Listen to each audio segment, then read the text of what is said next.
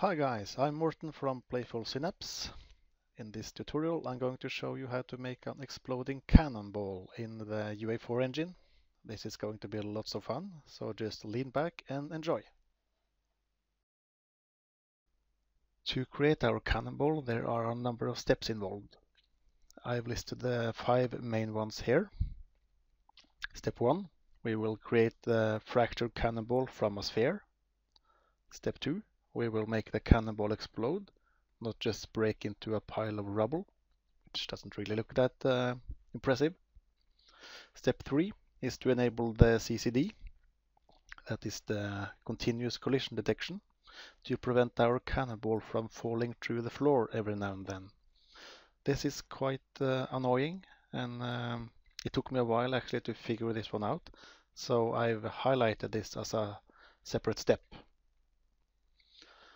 Point 4, we will add the radial force to the cannonball to make our cannonball explosion actually affect the objects nearby. And point 5, we will add particle effects and sound to make our explosion actually look and hear like an explosion. Let's get started. I would like to use the material sphere as the basis for my cannonball, and this is located under the starter content and the props folder, and here we have it.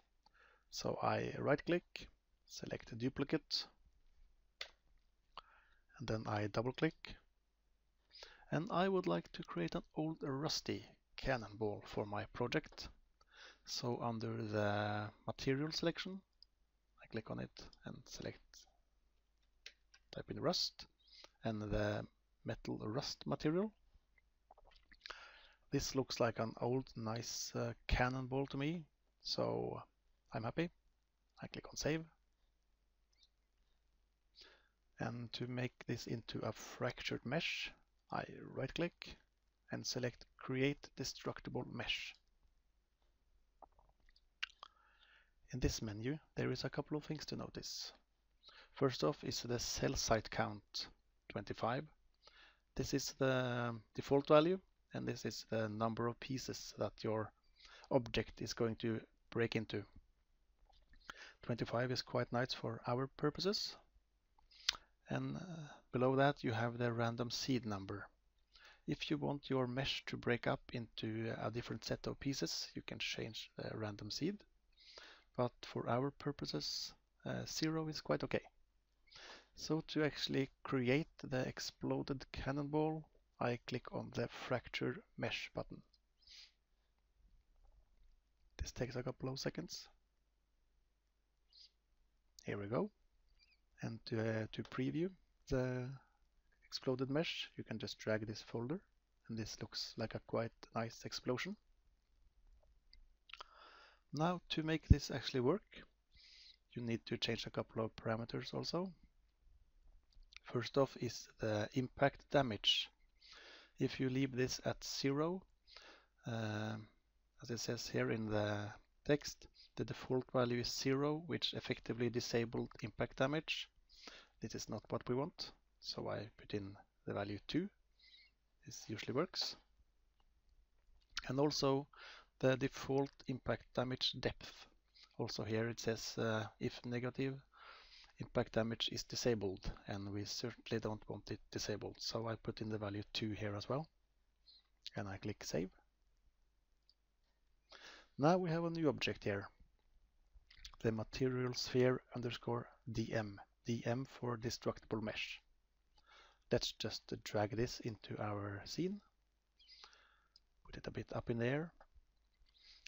Now this one is a bit too big to be an ordinary cannonball, so let's just put in a new scale settings. I use 0.2 in all the axes, and like that.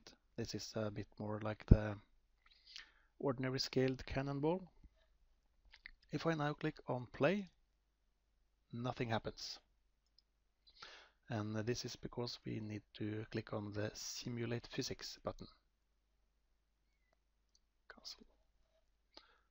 Play. Here we go, but it doesn't break. This is because we need to enable one other setting, and it's under collision. And this one, should hit events fire when this object collides during physics simulation? And we need to set to yes. And if we now click on play, it breaks. It doesn't explode yet, but this is going to be fixed next. Let's go back to the destructible mesh settings. And under advanced parameters, there is a field called fracture impulse scale. This value sets the speed of the pieces from the explosion. So the bigger the number, the bigger the explosion. And by trial and error, I have found that 10,000 works quite nice for our cannonball. I click on save and play. And this is much better. Now we have a... Okay, here just so that the cannonball fell through. This is what we're going to fix on the next step, because sometimes the cannonball falls through the floor, and that's really irritating. But we will fix that in step 3. So just play. Okay, this is nice. To make sure that our cannonball don't fall through the floor every now and then, just type in the search area, type in CCD. And here you have the use CCD setting. That's the continuous collision detection. Click that as true. And this problem is solved.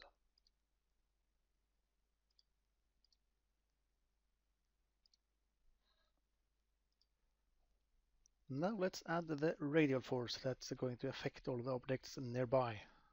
This is essential to make the explosion real. So in order to do that, we need to create a blueprint. So select the destructible mesh, right click, and select create blueprint. Call it cannonball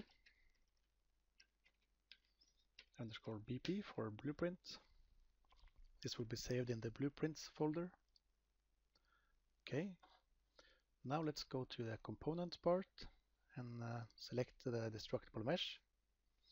First off, let's just select the things we did for the cannonball last time. Let's set the scale right, so 0.2 to 0.2. Let's set the simulate physics, simulation hit events, and also find the CCD and select this. Just the same stuff we did last time, but now for this new object in here. And also now click it and select add component and radial force. Just type in rad and select the radial force. Now the radial force has two parts to it. One is a continuous force, like gravity or something like that. This is not the one we want, and it has also an impulse force, which is like the shock wave of an explosion. This is the part we want. So first off, we select the radius for the component. This is the total radius it's going to affect. 700 could be a good number. And the fall off, the RIF constant will just affect everything within the radius just as much, and then suddenly stop affecting anything outside the radius.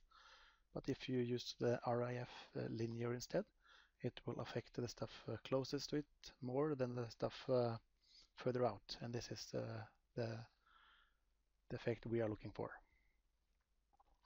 So for the impulse strength, this is the actual impulse shockwave strength. 100,000 is a good number for us. 100,000. And the force, which is the continuous force, we don't want that. So we set 0 for this one. This is okay. Now this impulse force will not just trigger by itself. We need to actually set an event that's going to trigger this impulse. So select the cannonball object and then add event and add on component fracture. This is the event that will be fired whenever our cannonball is fracturing, which of course it's doing when it's hitting the floor. And once this event triggers, we want our radial force to fire the impulse force. So select the radial force, select get, drag out the wire here, type in fire, select the fire impulse, connect it, and this should do the trick. Save, go back. And now if we select blueprint and our new cannonball blueprint, can drag it up like this, and nothing happens. Well, it explodes, but it doesn't affect the objects nearby. And this is because of two things. First, you need to set the objects to be movable, and you also need them to simulate physics in order for this to work. Like that. If we now click on play, you can see that the table at least moved a bit. This is because all the other stuff is holding it down. So if we choose everything here now, simulate physics, movable, simulate physics, this should be better. So if this explosion was a bit too puny, we can just select our cannonball, component, radial force. We had 100,000, should perhaps have a bit more. Let's have, say, 200,000. Sorry. Save, compile, play. Oh, this is much better.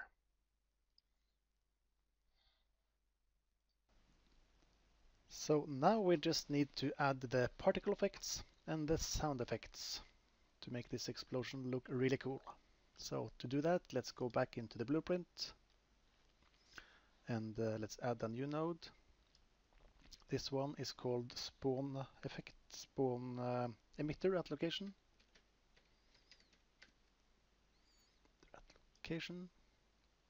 And the particle effect we're going to use is the explosion, P explosion. And the location for this effect is of course going to be our hit point. This is where our cannonball hit something, hit the floor in our case. And let's add one more. Let's add play sound at location. The sound we're going to use is the explosion 1, and the location for this sound is the same place, of course. Hit compile, save, and let's try it out. And that was quite successful, I think. So I hope you have enjoyed this tutorial. And also that you have learned something. So thank you for watching.